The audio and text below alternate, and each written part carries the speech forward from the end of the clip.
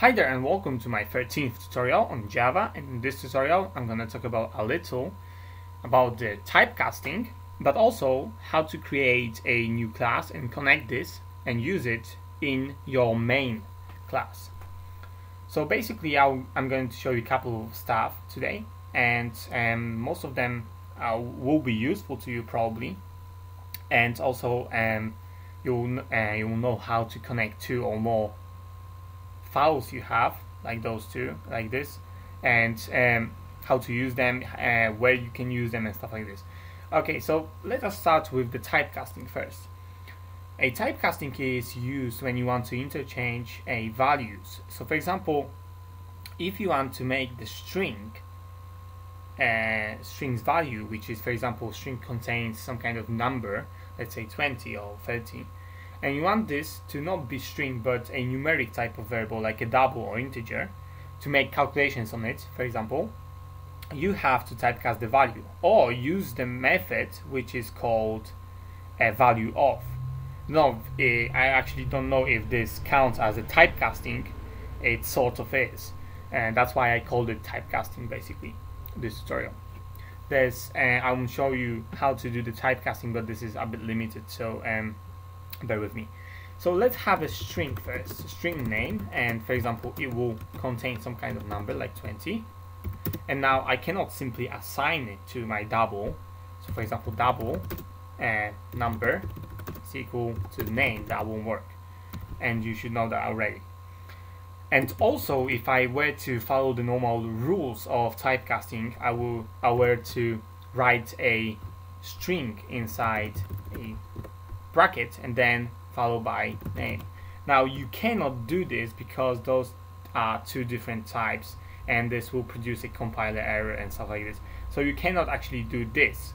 But what you can do is say double with the capital letter dot, and this is the class double, which is a class of those methods and stuff like this. You have various methods or functions which allows you to for some things, but mostly we are interested right now is with the value of. Now value of, as you can see, there it is, value of string. If I select this one and I choose name, I will get the value of that string into my number, which is the double type. If I print this, so system.out.print, let's say, and number, you will notice that this will print out a number which is of double type. If I run this, you will see 20.0 because it's double. So it's changed from string to the double. Now you can also do this with numeric, so numeric to numeric. You can say this one is integer and it has also 20. If you want to change it to double, it will simply you can also do this by double integer dot value of and this integer, which will be here. So pretty much that's how it works with the value of.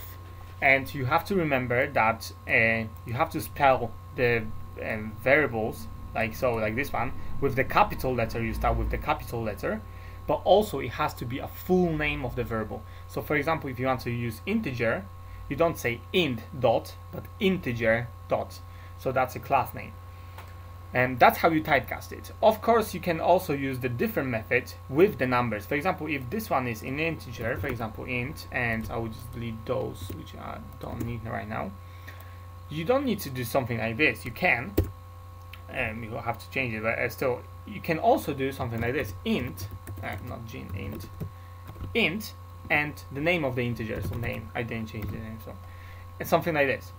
This will also change the value for some reason. I don't know. It works with the numbers, with the numeric. It works with the string to numeric doesn't. Also, if you have an object, for example. So let's say you have an object, obj, and it equals, for example, to some kind of string. I don't know, red. Let's say. You can actually cast it to the string. So also again the same method will be applied. String, let's say n equals to I don't know, what is it, string. I don't know if it's, I don't actually know if it's capital or it should be like this, and obj. Okay, so you can cast it as the like this as well. So from the object, for example, it contains the string red, for example, you can cast it to the string type and you will have a string. So that's how you typecast it, basically typecast your values, and pretty much that's how it works. And also you can typecast the other way around, so from the integer, for example, to the string, so string. And now I will show you this as integer dot to string, you can say, because it does no value of, so you can say to string and you simply say this one and the name, which is the integer itself, and this will convert the integer into the number, into the string, which is basically will output it as a string now, and we'll treat it like a string. So that's how you typecast your values, basically. I don't know if this process can be called typecasting, but it sort of is, and therefore I tried to call it typecasting. And the other method, which I showed you with the brackets, is typecasting. And it works with objects as well. You already learned objects, so you know how to use it. As you can see, 20. Nevertheless, this is the one thing I wanted to talk about. This is typecasting, sort of, at least. And the other thing is how to connect your stuff. For example, if you have two files, how to connect them and use them. So for example, now if you create another class in here, and which is normal class, a public class, but without a main, so for example, new class like this, and just finish it, you have a new class which is empty class with no let's say methods. You can use this class in here, so you can have multiple classes in here created like this, couple of files, and then you can connect those classes which will possess different information. For example, this can have, if you talk about cars, let's say this one is general cars, so you have cars. This one is, I don't know, paint, and the other one can be bonnets or something like this. That doesn't matter actually. And so basically, to use this, we can delete this. To use this class, I have to create an object of this class. So I have to say new class, because it's public, so I can use this new class object equals new and new class like this. So this is an object of this class. It's not object of this class, but of the other one, of this one. Now I can create an object, which you already know how to do, and use the methods which I create in that class, which is here. So for example, if I create some, let's say I'll have a string, or your name, let's say, like this, string your name, and I will have public and the void, let's say, doesn't matter, print, I'll have simple print, and like this, print, and just simply system out dot out, system out, and print, and your name. Okay, like this. So print your name, and this one will contain a get name. So for example, public, I'll have to make it public to access it with the object. So public void, let's say, again, it doesn't matter, and get name, let's say, and I will add string, and for example, I will have to have an argument which will basically get this string and save it into your name. So your name equals n. Not this one. So basically, this is a pretty simple class with two methods, one variable, which is a simple variable. You can make it public or private. You can make it private string. As you could see, it works pretty fine. But make it private or public, it will be easier for you to understand if this variable should be accessed by the object or shouldn't and stuff like this. So as I pointed out in previous tutorial, this is useful to do. And now you can say object dot and simply, I don't know, choose get value or print a get name, for example, get name. No, don't have the variable actually. So string, some kind of variable, equal name, let's say equals red, always colors, name, come on. And so you get the name first and then object dot print. So you will get the name and it will print the name, simple as that. So as you can see, it printed out red. So it's pretty simple, as you can see.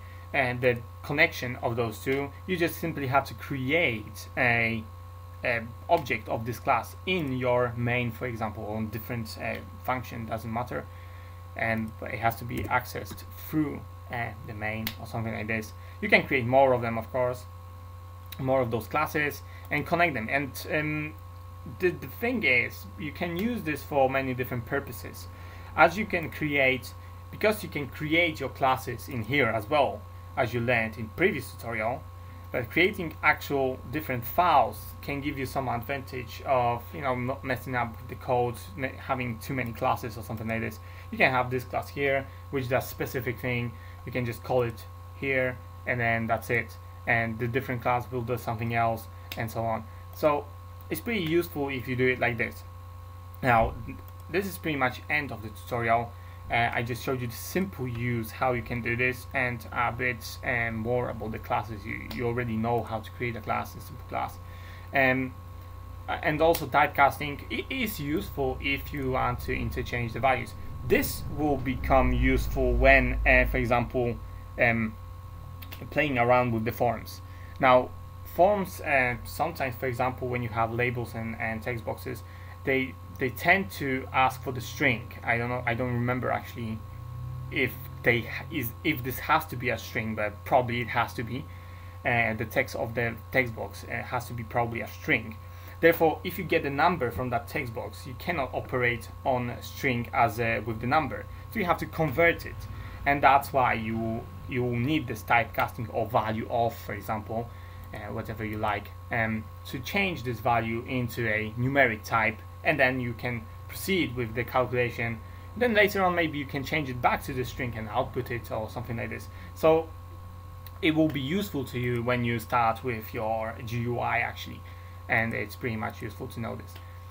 And this, I don't know, it's also useful if you want to just separate your parts to different parts, your tutorial, your file, for example your code, you want to separate to different parts, not have everything in one file, which is sometimes, you know, you can have 1,000 or 2,000 lines of code, which may be, you know, a bit frustrating, I may say, and this would be useful if you want to do it like this. It's valid. So this is the end of this tutorial. In the future tutorials I'm going to talk about inheritance of the class, and also the interface.